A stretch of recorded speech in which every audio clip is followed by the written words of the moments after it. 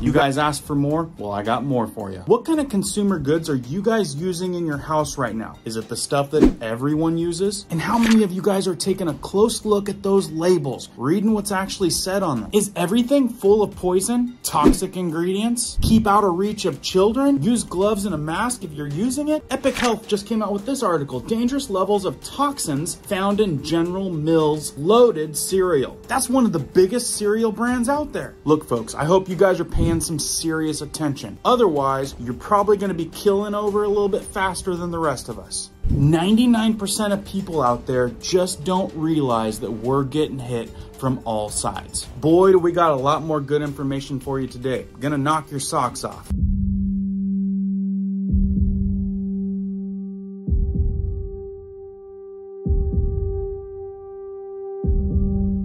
My name is Cohen here at Riverside Homestead, and if you're brand new here, welcome. If you guys are into prepping tips, emergency preparedness, and most of all, news and awareness, stuff that you want to know about, be sure to hit that notification bell so you guys can stay up to date. Let's jump into this one. So this information stems off of a couple videos that I did. Millions of people want to be aware of this, but let me add, make sure that notification bell is still on and make sure you're still subscribed, because when I put stuff like this out, people magically get unsubscribed, and I get emails because I read those emails you guys send me that says I didn't get my notification and I was mysteriously unsubscribed. Well, that's what happens when I give you goodies like this. So help the channel out if you appreciate this information with a like and double check that subscribe. So for those of you that are returning, bear with me for 60 seconds while I give these guys a 60-second recap, and then we'll get into some of this new crazy information I just dug up. So unless you just don't care and you want to go stick your head in the sand, pretend nothing crazy is going on, don't care about your health, don't care about what's going on, the importance to pay attention has never been more important. And I'm telling you guys, the more I research, the more I find. It's getting absolutely insane. For example, a bag of chips. Can you believe it? I put a video out on the shorts feed just the other day. I know all of you guys don't watch shorts, so let me show it to you. It takes 60 seconds. So wait a minute. We're living in a time where we go to the store, much like Walmart, and buy a bag of chips with a warning label on the back of the bag of chips, much like a pack of cigarettes. Warning: could cause birth defects, could cause cancer, bioengineered ingredients. Most all consumer goods owned by the upper umbrella, BlackRock, State Street, Vanguard, trying to control the world and monopolize all consumer goods. That's right, bags of chips, guys, with warnings like that. Have any of you paid attention to all the cancer-causing warnings on the back of stuff you guys use on a regular basis? And like I mentioned in that short, if you're wanting to get away from all of that garbage, vote with your dollars. Supporting family-owned, non-toxic stuff you can trust, and 100% American made. Stuff that you spend money on every single month already. Like I said, we can help you get away from all that garbage and what that garbage supports. Link in the description and pinned comment for a free tour of the store. I don't know if you guys have noticed, but the labels on stuff in stores is getting worse and worse by the day. I was just sent this article. Epic Health, dangerous levels of toxins found in General Mills loaded cereal report. Testing results obtained by moms across America.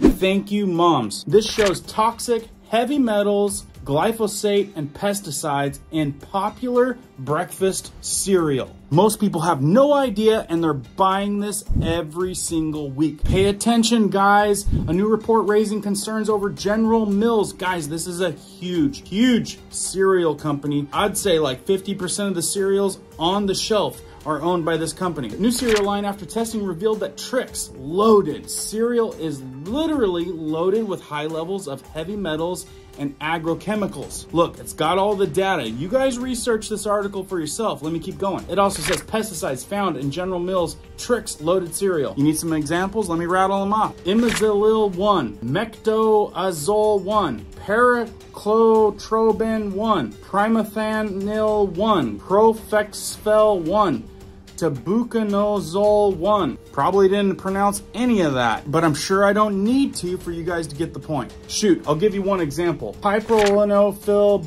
butoxide PBO, a man-made pesticide synergist that enhances the potency of certain pesticides designed to kill insects. EPA classifies PBO as a possible human carcinogen. Look, this is why I make these videos, because it's hard for people to do all this research. So I do the research for you to make it a little bit easier on you. Look, more recent animal model studies suggest that PBO exposure can cause neurodevelopmental abnormalities in utero and liver cancer. A 2021 study published in Reproductive Toxicology found PBO may cause male infertility and reproductive toxicity. I could bore you with facts all day long. Reading down, heavy metals exceed EPA allowable levels. In this study, it also says scientists also detected measurable levels of aluminum, cadmium, lead, and arsenic in both samples of Trix loaded cereal that in some cases far exceed the EPA allowable levels of drinking water. What are people consuming these days? Also,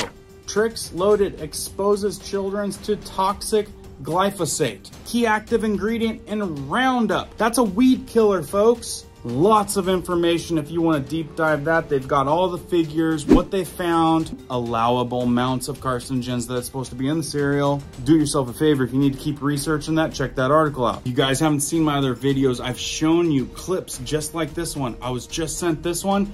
US version of ingredients versus Germany version of ingredients. Can you guys see a difference there? Just take a good look at all of those added ingredients compared to what Germany puts into theirs. So they're either lying to you over in Germany, or like we've checked out in some other places, they just don't allow this stuff in their ingredients, in their products, but somehow it's allowed in America. You guys do your due diligence and look at some comparisons with some European country labels compared to ours. You might be shocked. Got a lot of people doing more research these days and reacting just like this gal is. I want to thank Whole Foods for their choices. I've been spending $10,000 on their sourdough bread, thinking that it was the right food choice for my family. I go to the bakery, I put it in their little bread cutter, I cut it, watch it, slip it into the bag, put the sticker on it. Never really read the sticker. I got wheat, barley, that's as far as I got. Looked at it today, bioengineered ingredients. I just want to say a big F you to Whole Foods. This is the last time I'm shopping there. I'm done. Okay, you couldn't just spend $1 more maybe and just not get the cancer paint thinner ingredients? It's gonna take more work to find all those same things that you're used to buying without bioengineered ingredients. I've done deep dives on other videos about bioengineered ingredients. Basically, then you have no idea what that bioengineered ingredient entails. So think about that. Who owns the brand? Do you like what they stand for? Do they put money and profit over your health? And when you think about bioengineered line item on the ingredients, just know that they don't have to explain to you what the heck that is. Let's keep going. Ever heard of obesogens? How toxins can make you fat. Another quandary. Why so many people in America compared to other places have a problem with weight? Could it be all the toxins we intake in Dawn dish soap, Tide, a lot of stuff in the stuff that you use on a daily basis? On this article, The Good Inside, obesogens, how toxins can make you fat. Diet and exercise aren't only factors you have to worry about when achieving a healthy weight. Studies have found that a class of toxins called obesogens can cause you to pack on the pounds. Anybody out there could afford to lose a couple pounds? How obesogens make you fat. Obesogen chemicals are found in everyday items like plastics, beauty products, furniture. Research suggests that obesogens can trigger weight gain because they can slow your metabolism, make you feel hungry more often, cause you to crave unhealthy foods, increase the size and production of fat cells. The worst obesogens to avoid. Well, it's impossible to avoid all toxins, but taking steps to reduce your exposure to plastic, food packaging, and chemicals and household products will help. BPAs and BPS in plastic water bottles and food packaging and receipts. Phthalates in vinyl flooring, cosmetics, and food packaging. Flame retardants in upholstery, carpets, and mattresses. PFOA in non-stick cookware and microwave popcorn. And I've told you before, but maybe you need to hear it from a farmer. Potassium bromate. Banned in other countries, but legal in the United States. Hey, this is a farm boy. We're going to talk about potassium bromate. It's in your food. It's been around since 1914. But when our government passed the Food, Drug, and Cosmetic Act in 1938. They grandfathered in potassium bromate or bromated flour. No one put a stop to it then. It's a known carcinogen, or suspected of being a known carcinogen anyway. According to FDR, when he signed it in, all those things was going to change in the American diet. I'm not too sure how I feel about what they done or not. But in season 2, episode 21 of the TV show Fringe, a super scientist named Walter, he had mental problems, and he was alone in a grocery store and started reading food labels, and he had a mental breakdown. He started screaming about potassium bromate. That's what led to this study. He said that potassium bromate was a poison, and he said it's known to cause renal cell tumors and mesotheliums of the peritoneum, which is your stomach cavity. It's the sac that holds all your organs in place, right? Well, that's worth looking into. So I looked into it, and here's what I come up with.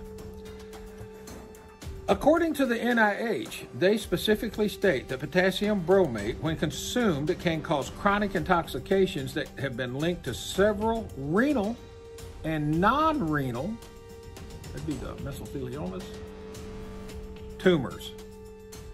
Several renal and non-renal tumors in the body. Acute intoxication in humans can result in renal failure, neuropathological disorders, and thrombocytopenia, which is low platelets. Makes small red blood cells. The fact of the matter is that it's been going on since 1914. An act was presented against that type of material in 1938. But the FDA claims that since 1991, they've been encouraging all people who use these products to stop using them, rather than mandate it. The curious thing is for me, is it looks like to me that television likes to humiliate us and laugh about all the torturous things they're doing to the American people. That's what I got out of it. That's what I'm seeing. There's no need to have this. But so that you can take a good look for yourself to find out, it has been known or has been used in at least the past by companies like Pillsbury, Panera, Perfect Bread, Harvest Gold, and Emo's Pepperoni Pizza. And it's still found today in bagels, breads, crackers, donuts, English muffins, pastries, pizza crust and dough, pretzels, rolls, tortillas, and waffle cones. Yep, since 1914. What are we going to do? This is a farm boy. They're laughing at us. What are we gonna do? We need to pay more attention. We need to do our research. We need to be aware, and we need to take advantage of non-toxic, family-owned businesses that have our health in their best interest, not money. Look guys, we see ingredients labels with 10 times the amount of ingredients 90 years ago.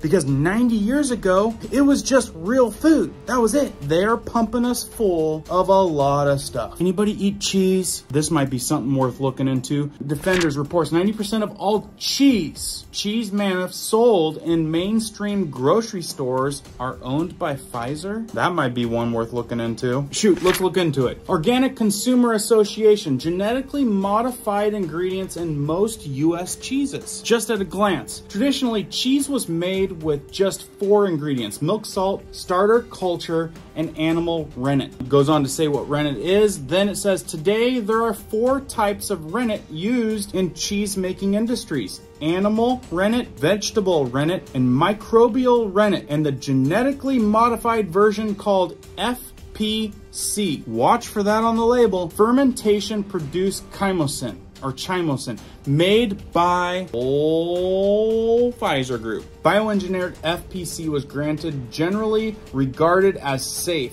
GRAS status, which exempted for Pfizer. So how is Pfizerito exempt from the pre-approval requirements that apply to other new food additives? Studies have detailed concerns about safety. Here's the problem. As estimated, 90% of North American cheese is made with FPC rennet. At the ingredients label, do not distinguish between bioengineered rennet and the original animal-based type of. Consumers have no way of knowing what they're eating. This is a perfect example of why when you go to the store and you read the label, gotta do extended research. This is why I'm an advocate of only shopping from family-owned businesses that have integrity and not owned and operated by the monopoly. Because folks, they're all connected. If you're shopping and supporting the wrong people, you're not gonna know. News break, 11 shampoo brands to avoid. Look guys, some of this stuff is the worst makeup brands and shampoo and conditioner brands in the world. We're talking about leading to irritation of the skin and other issues. This report says Tresemme, parent company Unilever, common customer complaints, hair loss, allergic reactions, skin and scalp irritations. Thought you were cleaning your hair? You might just have a scalp irritant. Also listed Pantene, parent company, Procter & Gamble, common customer complaints, product buildup filled with chemicals and unnatural ingredients. You guys got good options out there, but when you go to the big stores, you feel like you only got those options, which are all owned by the same people. And why have all of the harsh ingredients? Head and Shoulders, I bet you some of you guys are using that. The parent company is Procter & Gamble. Common customer complaints are skin irritation, hair discoloration, dry scalp, and hair loss. They're saying it's a damaging product. Maui brand. That sounds nice, but the parent company is Johnson & Johnson with common customer complaints of hair loss and product buildup. You guys want to keep your hair? Now look, they go into lots of details if you guys want to read on this, but I'm rattling them off. orJake, parent company Johnson & Johnson, common customer complaints, hair loss, scalp irritation, and allergic reactions. Sounds good, right? DMDM, hydration lawsuit. Apparently they've got a lawsuit going on for hair loss. It also says this DMDM hydration, the culprit ingredient that apparently can cause a variety of issues from allergic contact, dermatitis, hair loss, and higher risk of cancer. Is it really worth it? Herbal essence, I know a lot of you've heard of that one. Parent company Procter & Gamble, surprise, surprise. Common customer complaints filled with harsh chemicals and false advertising. Anybody excited about synthetic chemicals? Garnier, parent company L'Oreal, common customer complaints, dry hair and irritation. Have I listed any of the ones that you guys use yet? Dove, I know y'all have heard of that one. Parent company Unilever. Common customer complaints, irritation, dry hair, product buildup. Maybe some of you guys picked Aussie, parent company, Procter & Gamble. Common customer complaints, hair loss, toxic ingredients, and allergens. Toxic ingredients, folks. Some of you probably are like, nah, I use Suave. Suave. Parent company Unilever. Common customer complaints, dry, brittle hair, dermatitis, hair loss, scalp irritation. Anybody heard of formaldehyde? Yeah, if you use Dawn dish soap, you might want to look that one up. How about Aveda? Okay, parent company, Estee Lauder, and the common customer complaints, dry hair, overpowering fragrance, and expensive. I know some of you out there are not a big fan of strong artificial fragrances. I could go all day long, and I will. If you guys tell me you want more, I've got lists and lists and lists. But look, you might question, global cancer phenomenon. It's not just America. UK, Japan, Southern Africa, and Australia are among dozens of countries suffering mystery spikes of all different kinds of tumors in young people. Do you guys see that America has the biggest problem with this? I sincerely want to help you. People don't like the problem. Well, you need to make a change. You need to switch where you're buying stuff and who you're supporting. Myself, my wife, and a few people from our community can help you guys switch over to safe stuff. American-made, non-toxic, and yes, supporting family-owned business. That's not under the evil thumb. If not us, let me know that you guys want more of this stuff. I'll keep educating you, bringing you guys awareness so you guys can do more research to help you guys find safe sources. We can help you with a lot of consumer goods that you guys are already spending your money on month to month. But like I said, it's not the only option. As long as you guys do your research, y'all can avoid a lot of this bad stuff. Again, this is very important stuff. Please share it out. Hit the like button if you found value. Let me know if you want more, and I will keep it coming. Stay safe out there, guys, and I'll see you on the next one.